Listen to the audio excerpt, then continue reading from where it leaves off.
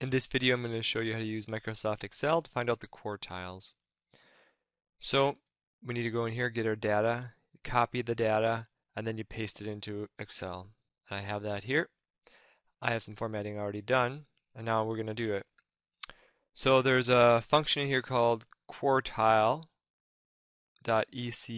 It returns the quartile, so that's the one I want. And now what we're going to do is put the array in there and then what quartile we want. So the information is here all the way down to the last one. And then what quartile we want? We want the first quartile. 1 is the 25th percent. And then of course we can format these numbers. Now we just do it again.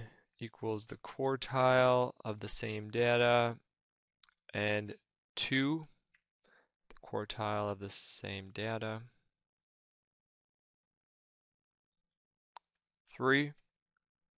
Okay, so there's our quartile 1, quartile 2, quartile 3. Now remember, the quartile 2 is the same as the median, just to show you. Okay, so that was the median right there. It's the same. The upper fence, or sorry, the interquartile range would just be Q3, which is this, minus Q1. So there we got that. Maybe we want all numbers to be 2, 3 decimal places. Let's do 3 decimal places. Okay. Upper fence and lower fence. The upper fence is over top of the Q3. It's the Q3 plus 1.5 times the IQR. So here's the kind of the idea here, what we want to do. So the upper fence would be Q3 plus 1.5 times the IQR. Enter. Same thing here for the lower. It's the Q1 minus 1.5 times the IQR.